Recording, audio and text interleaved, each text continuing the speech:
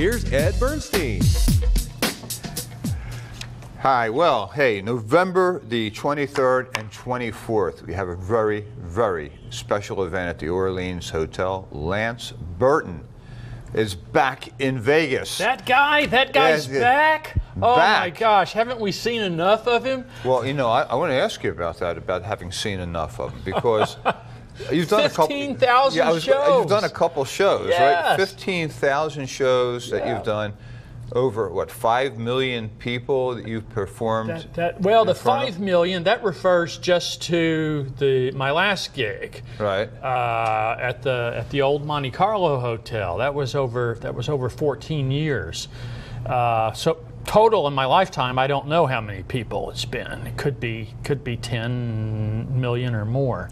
You should have charged an extra $1 for each person. You can put that right in that pocket, Lance. Ed, the last time I was here on your show, I was checking the records. I still have it on TiVo, by the way, at home. The last time I was on your show was 3 years ago when we were having the world premiere of my film, my movie, Billy Toppet, Master Magician. And we raised $10,000 that night on the world premiere for local charities. And I'm very excited to bring you a DVD that is for you of the film. And also here is your official Billy Toppet Master Magician hat and the very rare, I want you to know there are only a dozen of these in existence. I had a dozen made, your very own Billy Toppet Master Magician coffee mug. I love it. You know what? You take my coffee mug home with you. Okay, we will trade coffee mugs. You know, and how did you ever get the name Billy Toppet?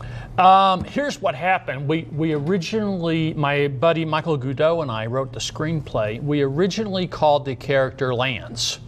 And then after we finished the screenplay, I said to Michael, we can't call the character Lance. People are going to think this is a true story. But it's not autobiographical. No, it's a work of fiction.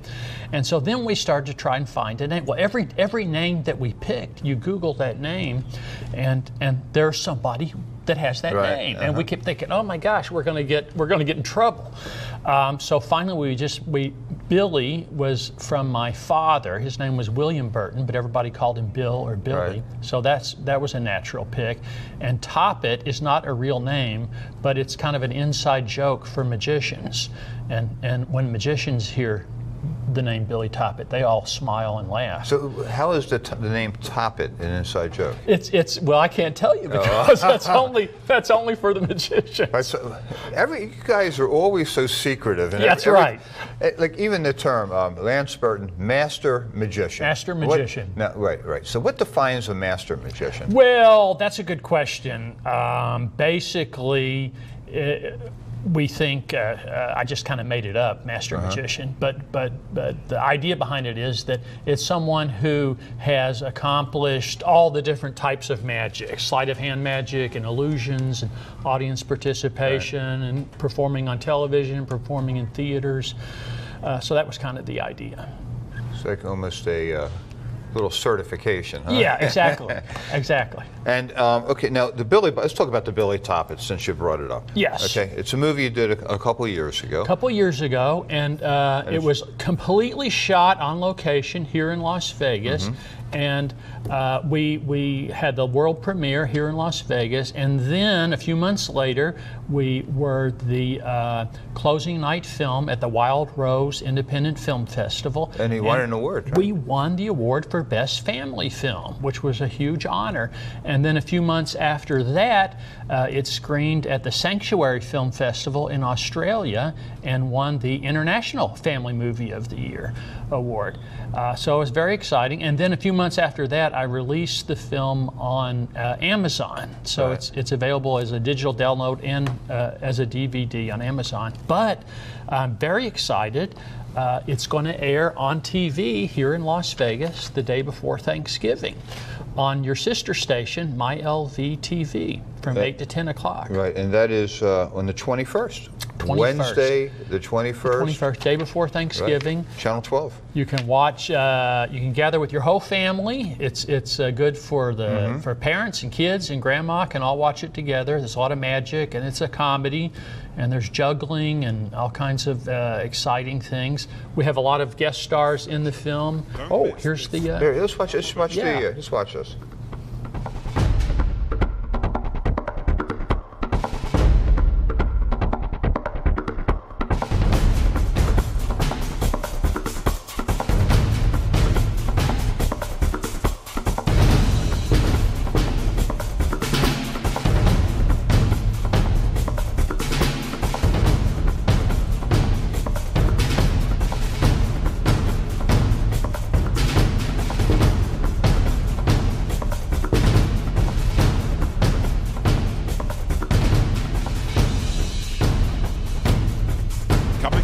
Station. Lance Burton, starring in Billy Toppet, Master Magician. Don't miss this special television event.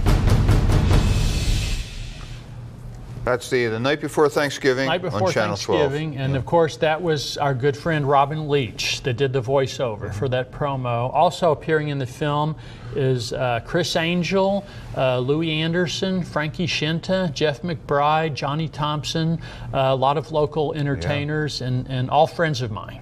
You know, I was watching the promo, and I remember you had that automobile trick or illusion over at the Monte Carlo. Yeah, the trick with the car. With the car.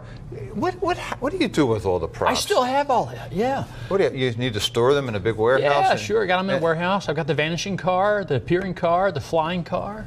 So all right. So you hold on. What's the intent? I mean, you just hold on to them until one day it's like, okay, now it's time to get rid of it, or? Yeah, no, I'm going to move it back to probably Kentucky eventually. Like a museum type? Yeah, make a little storage facility or a barn there, and let the cows, use it to relax.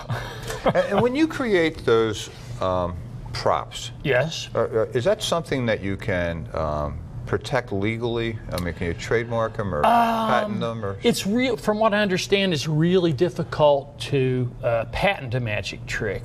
What some people have done, going back to Houdini, is they have written their entire act out in like a play form, like a stage play, and then they can copyright that stage play. I see. So if anybody tries to run off with it, they can say, "Oh no, I've got it registered as a stage play."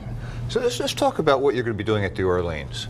Yeah, so it's Lance Burton and Friends. This is my brand new stage show. I'll be there. I'll be doing some of my favorite magic, with a lot of emphasis on audience participation, audience interaction. But I'm doing some sleight of hand magic, some illusions, lots of audience interaction. Also, my friends are going to be there. Michael Goudot, Fielding West, and Keith West and the Illusioneers. So, here's a photo of the entire cast. So, and I think we have a promo of this show. Great. Right? Let's take a look at this.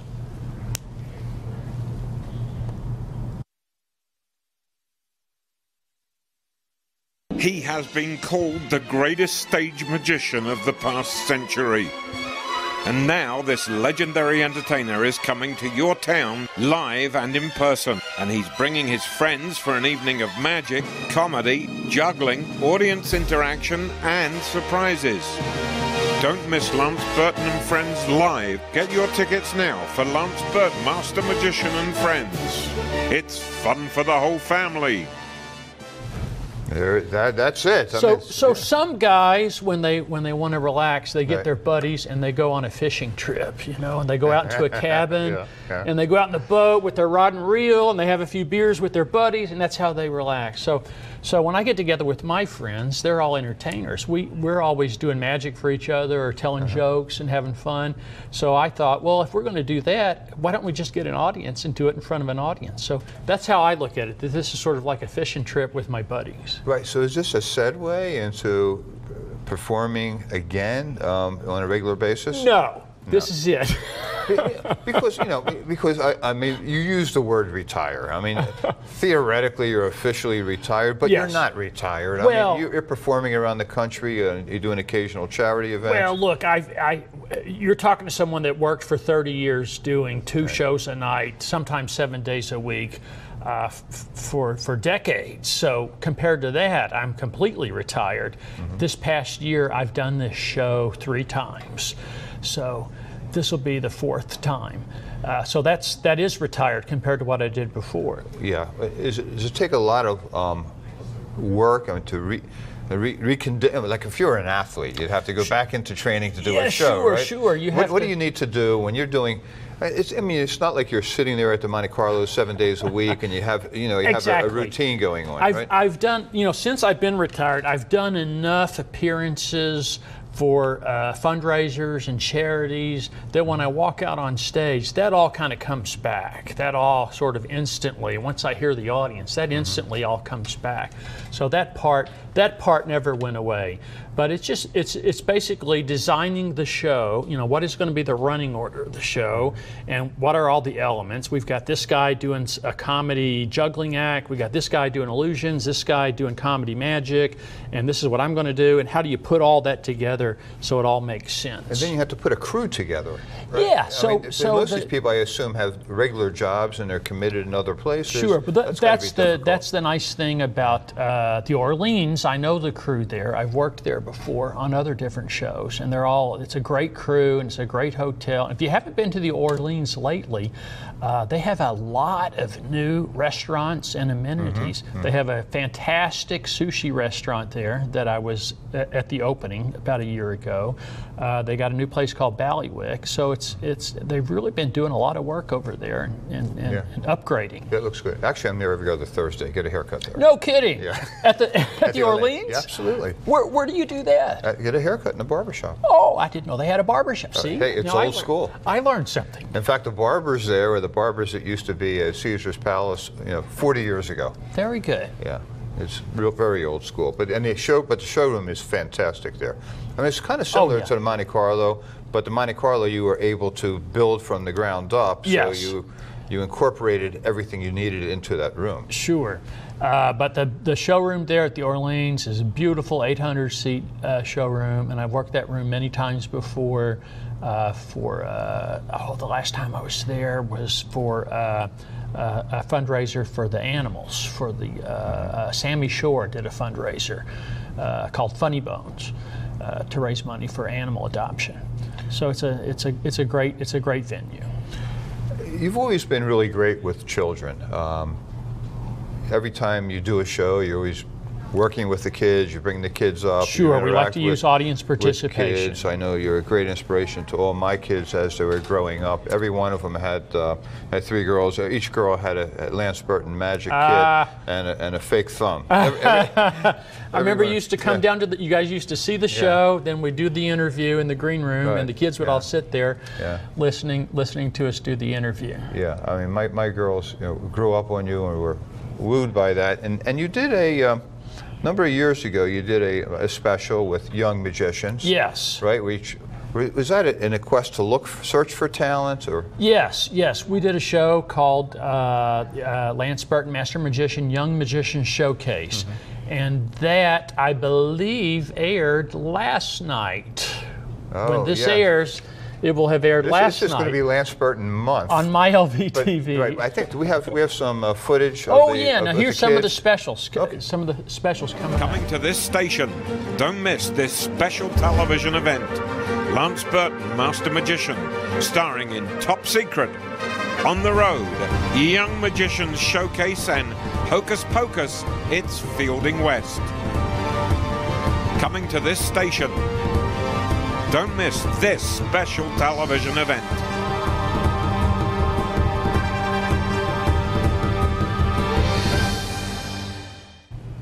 Have you noticed, are young magicians different today than they were when you were growing into the field? I love hanging out with the young magicians because they are really super enthusiastic about magic. And it really reminds me of why I got into magic when I was their age. The young magicians today have a little bit of an advantage over my generation, because they have so much more to learn from. You know, when I was starting out in magic, when I was a teenager, there were no instructional videos, there were no VHSs or DVDs, there was no, you know, obviously YouTube or internet. So we had to learn either from reading it in a book or personal instruction from another magician, someone that would show you how to, you know, here's a move, here's the way I do this move. And that's how you learned. But today you have those methods, but you also have, you know, the DVDs and videos and the internet. So how do you feel about the internet? I assume that there's, you know, solutions to tricks and illusions on the internet. Yeah, you know, the public makes a big deal out of the magic secrets. Magicians really don't. Our focus is on the presentation, on trying to make magic engaging and entertaining. So what the internet has done, it's made all art forms better, because if some kid in Yugoslavia comes up with a better way to do a trick, he can then film it with his iPhone and put it on YouTube. And now the kids in California can see it, and they can say, hey, look at what this kid has done with this trick. Let's try that. And so it elevates everyone's skill and everyone's thinking on magic. Right, it brings in a much wider audience and greater expertise from everywhere in the world. And that's not just with magic, that's with every art form. That's with, you know, juggling or ventriloquism or singing or whatever it is you're into. The internet's done nothing but elevate everyone's game. Do you watch these shows like America's Got Talent? Do you keep your eye on the magicians up and coming? I hear about them from my friends, and they'll usually send me a link if it's something exceptional, and I'll watch. My taste in television usually go more towards the comedies or dramas. I watch very little of the competition shows or reality TV. I guess I'm old school in that fashion. Right. But do you get called upon by up-and-coming young magicians? Oh, yeah, sure. Hey, you know, can you give me some advice? Can you give me some tips? Sure. For about the last 25 years, I've sponsored the Lance Burton Teen Seminar for magic. We started out here in Las Vegas at the Desert Magic Seminar, which was a yearly gathering of magicians that went on for a couple of decades. But eventually that convention sort of died off. But everyone said to me, Lance, you gotta continue on with this Young Magicians program, because that was like one of the highlights of the convention. So after a couple of years, we moved it to the International Brotherhood of Magicians annual convention. So that's something that I've been involved with now for like 25 years. I remember in the old days in Vegas that every week the magicians that performed in and around Vegas would get together and go out. And they still meet on Wednesday nights. Yeah. My good buddy Gary Darwin started the Darwin Magic Club over 50 years ago. Right. This was back in the 60s he started it. And they still meet every Wednesday at Tommy Rocker's from like 8 to 10 o'clock. And so all the local magicians get together once a week. Yeah, I once took a magic class from him at the university. Oh, yeah. He was teaching for a few years. He told me that. Yeah, he told me. Louis Simonoff was the teacher, and then they'd bring Gary in as a guest lecturer at the end of the course. I was talking to Gary yesterday about this. I told him I was going to see you today, and he said to tell you hello. Well, yeah. I mean, so is he still performing? I mean, he does very little performing now. Of course, Gary's more into his collection. He collects magic props and magic books, and has one of the largest private collections in the world. And he has probably the largest collection of autographed books. Because living in Vegas, every magician eventually comes through here. Right. So Gary will gather up all of their books and posters and photos and get them to autograph them. I want to chat with you about the dexterity of a magician, and how much training and physical work goes into the fingers and the hands. Yeah, but you know, it's about like learning to tie your shoelaces when you're a kid. You have to do it a few times, and then it becomes second nature. Right, I mean, but it's a few times. We're talking tens of thousands of times. Because as you said, it's not really the trick, it's the presentation. It's the presentation of the trick, right? Yeah, it's the, I tell you what, when I was a kid, they used to have these youth contests, you know, and I think I was 17 the first time I entered a contest. And every year, of course, we would go and we would watch the contest to see what the other kids were doing. And you always saw the kids that were really good on stage, you know, that would come out on stage, would make eye contact with the audience, would smile, would engage the audience, and they would click with the audience. And then you would see the guys who were really great with the dexterity, you know, with the sleight of hand, that were really precise with their movements. But sometimes you'd see a guy like that who never looked at the audience, never smiled. He would just be focusing right here, very serious the whole time. And it was a real lesson, because you would, as a young person, you would say, no, that guy's got a lot of skill, but he's not very entertaining. He's not connecting with the audience on an emotional level. But this other guy who came out and was like instantly connected and, you know, told a joke, or at least connected with the audience, the audience really dug him. Does it take a while for you to re-engage in that feeling? I mean, it's one thing when you're going 7 nights a week. Now when you're doing, you know, 3 or 4 times a year. Yeah, you know what, looking back, I started my professional career when I was like 18 or 19 years old. And then I walked off stage for the last time in my show when I was 50. So there was like over 30 years. So to me, it felt like I walked out on stage back in like 1979, and I did a show that lasted for 31 years. Amazing. Just and then I walked off stage. So now when I come back on stage, it's like, cause it's like that audience. I think of the audience. I don't think of it as, you know, 15,000 audience. I think of that as the audience. Right. That's my friend. And so when I come back now, as soon as I walk out and I hear the audience, it's like, oh, hi, I remember you guys. Nice to see you again. Is there any similarity in being a magician, comparing it to like a professional athlete?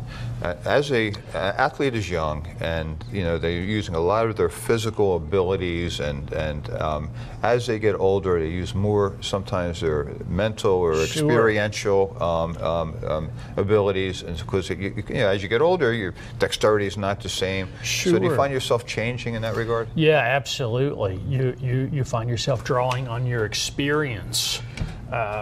You know, from all those decades, and I find myself when I'm on stage now going with the flow. You know, especially I love the unscripted parts of the show with the people from the audience, especially the kids, having the kids come up on stage and just interacting with them, because you don't know that they'll always surprise you.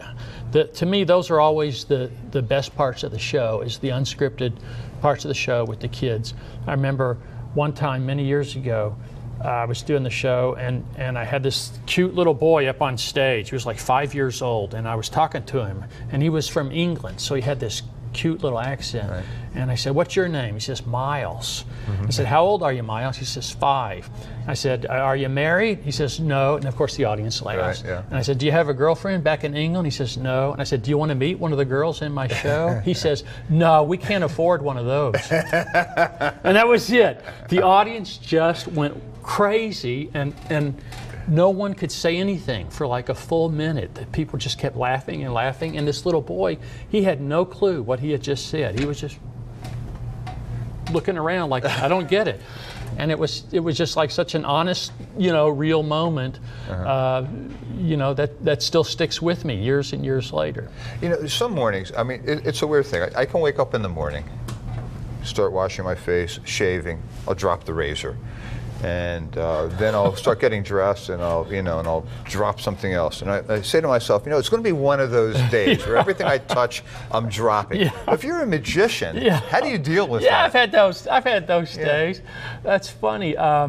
It always seems like every audience has their own personality, and every show has its own personality. Some nights you'll come out and it'll just be hitting on all cylinders. Everything will be working perfectly, but sometimes the audience will just be sitting there going, okay, yeah, what's next? And then some nights you come out and you're not quite as good, but for some reason the audience is going crazy.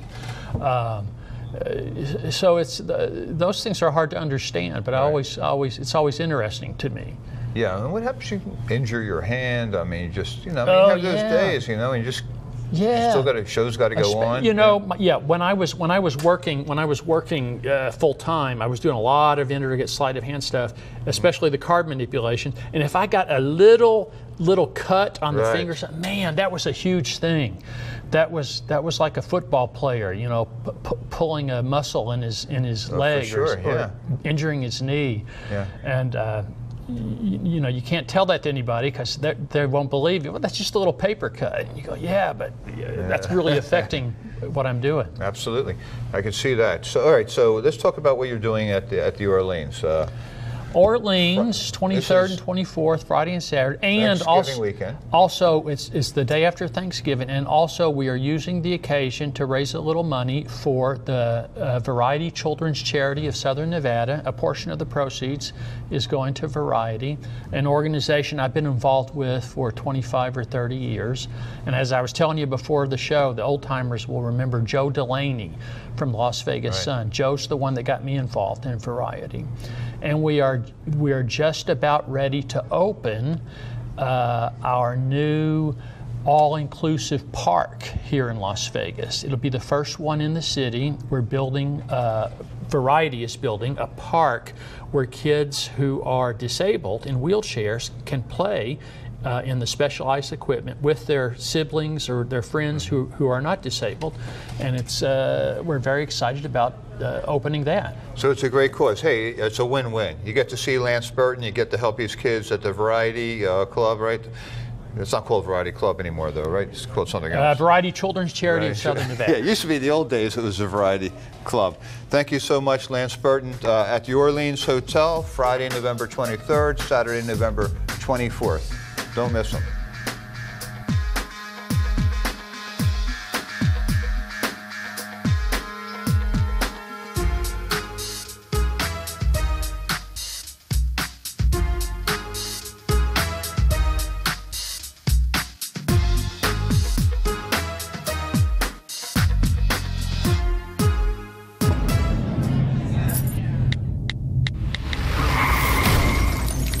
When sorry is not enough.